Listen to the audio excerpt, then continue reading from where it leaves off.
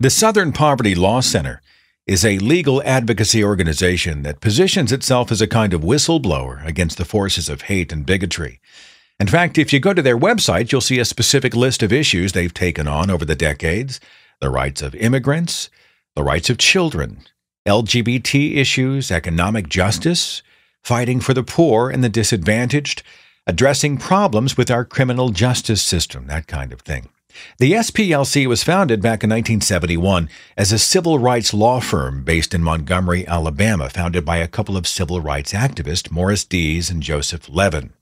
And as I understand it, it doesn't charge its clients legal fees. It doesn't take a percentage of any judgments or settlements.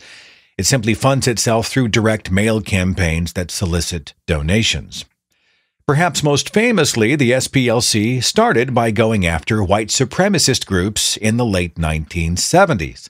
In fact, they started a program called Klan Watch, which just kept a close eye on white supremacist groups like the KKK and others across the country. Of course, many of these groups pushed back. There were reprisals.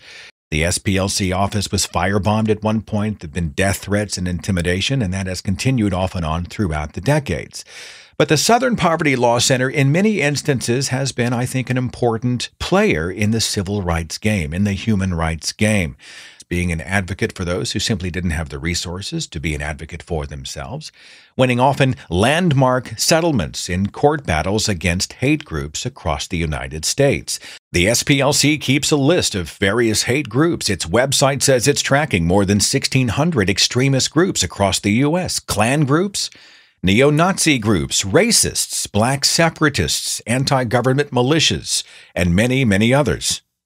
Now, there are discussions to be had about the subjective nature of lists, who's on the lists, who populates the lists.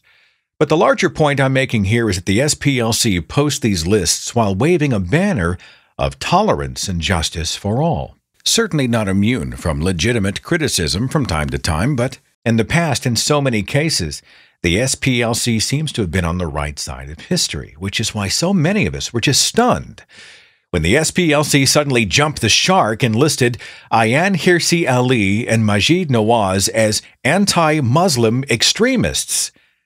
Ayaan Hirsi Ali escaped fundamentalist Islam and is a human rights advocate. Maajid Nawaz works as a reformer to cultivate what he calls a secular Islam, certainly a more peaceful Islam. You know, there's a saying out there which says, if you have to distance yourself from the fundamentals of your religion, there's a problem with your religion's fundamentals.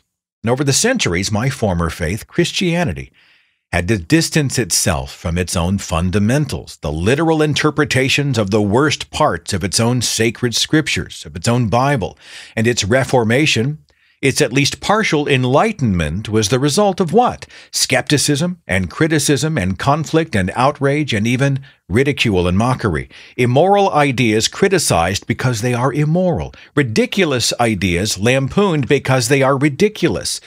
Today, outside of its extreme fringes, Christianity practices a much different, a much more peaceful, a much less bloody and barbaric flavor of Christianity than our ancestors did. It largely no longer mutes the voices of women, or embraces slavery, or stones disobedient kids, or executes adulterers, or torches homosexuals, or coerces the unbeliever into accepting Jesus at the tip of a sword. Contemporary Christians have become more civilized and enlightened than the Bible they keep on their mantles and nightstands. Ayaan Hirsi Ali and Maajid Nawaz are working and acting and speaking in the same way in relation to Islam, a religion which will see much of its reformation through criticism, certainly through discussion. When Ayaan Hirsi Ali says that the Prophet Muhammad having sex with a 9-year-old bride would constitute pedophilia, she's not promoting hate, she's speaking out against pedophilia, and she's quoting specific scriptures against specific laws, speaking as an advocate for children, many of whom today see themselves locked in arranged marriages at single-digit ages, excused under the umbrella of sacred Islam. Criticizing this is not hate speech unless we're talking about the hate of really bad ideas. Maajid Nawaz is still a Muslim, He was once sent to prison for being involved with an Islamist group, an extreme group. He experienced his own enlightenment, which caused him to renounce fundamentalism, the militant, hard lines of Islam that declare Islam the only idea worth discussing or believing, Islam that makes superstitious ideas the rules for governing, Islam that punishes questions and dissent and satire and free speech and the liberated mind, Islam that threatens apostasy with prison or torture. Exposing bad ideas is what good people do, and we do this through speech.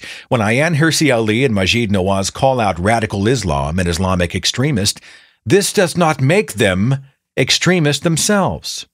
Nor should either of these two be inappropriately labeled because the Southern Poverty Law Center can't tell the difference between hating injustice and hating your fellow human beings.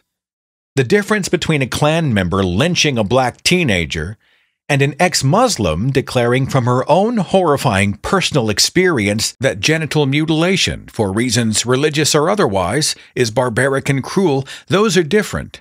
Ayaan lives her life under the shadow of death threats by the very fundamentalism that the SPLC is apparently trying to protect and defend. And she's the problem? Maajid Nawaz still thinks that Islam is a religion of peace somehow, and he's an Islamophobe. It makes no sense. Sarah Haider is co-founder of Ex-Muslims of North America. She recently wrote an article titled "Principles in Politics, the Southern Poverty Law Center Loses the Plot." In regard to the SPLC's recent action, she said this, and I quote, "This report is an example of the careless reactionary response by the American media, on both the right and the left, to the challenge posed by this religion. In the past, the Southern Poverty Law Center has built a reputation among progressives for identifying and monitoring the activities of domestic hate groups. With this report, it has tarnished its reputation and joined the ranks of the hate mongers it purports to combat." Sarah Haider's Twitter feed recently asked the SPLC to add her name to the list. You know, if they're going to list as extreme the voices of criticism, the voices of dissent, the voices of human rights advocacy, the voices asking for a more reasonable, civilized, peaceful Islam, she asked for the honor of being included among those names with the hashtag SPLC Add Me Too.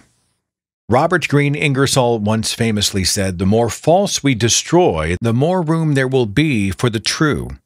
And I have to wonder if Ingersoll, the vocal critic of bad religious ideas and a proponent of free thought, would have seen his name listed under the word extremist by the SPLC. And if he too might have declared, "Fine, if that's your criteria, please, add me too."